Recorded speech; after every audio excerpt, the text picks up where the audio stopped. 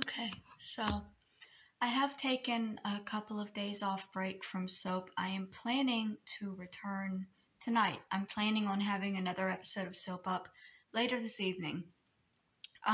My problem is that I've been struggling a lot this week with my mental health. Some of is because of what happened with my brother's obituary, but unfortunately, my talking about what happened with my brother's birthday caused other YouTubers to wake up and start harassing me again. So it's just been a whole thing. It's never going to end, and it's frustrating. It's frustrating because the only reason they're allowed to do this is because I don't have the money to stop them. If I had the money for a lawsuit, it would stop. Because it's clear defamation. You can't just say somebody is a murderer and show no evidence. Like, the evidence they have that I committed murder is transcripts of a trial for somebody else's crime. A trial where I am listed as a witness. Not a trial that I was in. Not one where they put me in handcuffs.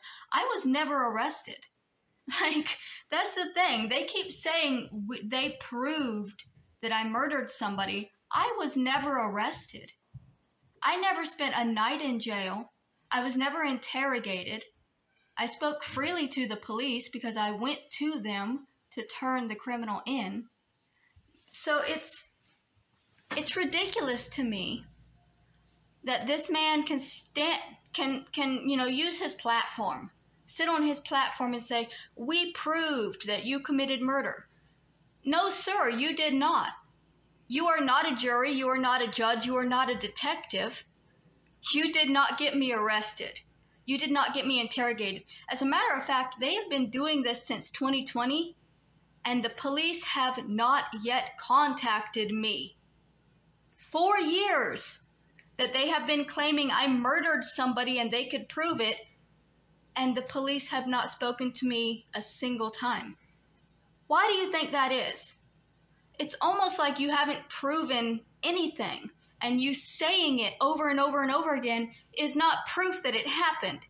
It's just your opinion. It's your theory.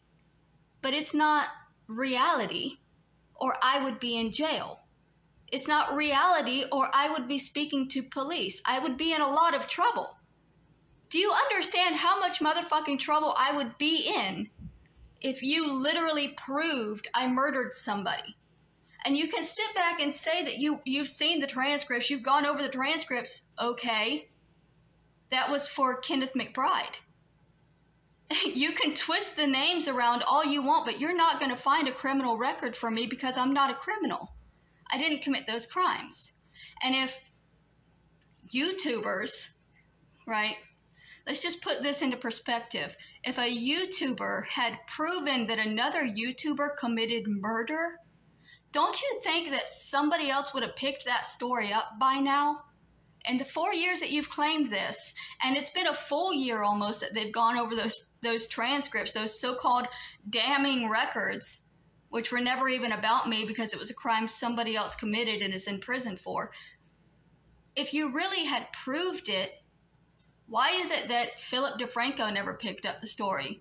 Atozi never picked up the story. Markey never picked up the story. Like, none of these actual YouTube news people that give internet type stories. And that's a huge story. Are you telling me none of them are interested in a murder that has gone... No, you're lying. You are blatantly lying, and you know that you're lying. And the only reason that I can't do anything is because I'm poor. That's a clear defamation lawsuit. If I had the money for defamation lawsuits. But because I don't, they're going to continue saying this and saying this and saying this and proving nothing. It's frustrating. But all I can do is survive it the way I have survived every other hurdle that I've had to deal with in my life. And one day people will see that no matter how many times they say it, they're not showing actual evidence. They're not showing anything that said I was arrested for this, I was tried for this, I was put in jail for this, that I'm currently sitting in prison on, and nothing. Nothing. You go through my criminal record and you're going to find a single petty theft from where the police tried to set me up for a drug deal for marijuana, mind you, in Florida. And I stole the police's money of $60. And they came and picked me up a week later and said, oh, you stole police resources and that's petty theft. That's the only thing on my criminal record. Because the only problem I've ever had was mild drug use and serious mental health conditions. You are lying when you say you have proven that I murdered somebody. If you have proven it, show the court records. Show where I was arrested, not where Kenneth McBride was arrested. That's not me. I am not Kenneth McBride. I am not a man sitting in prison right now for this crime. So if you're going to go over those court documents, make sure you get the names right because I am not Kenneth and I am not responsible for his crime.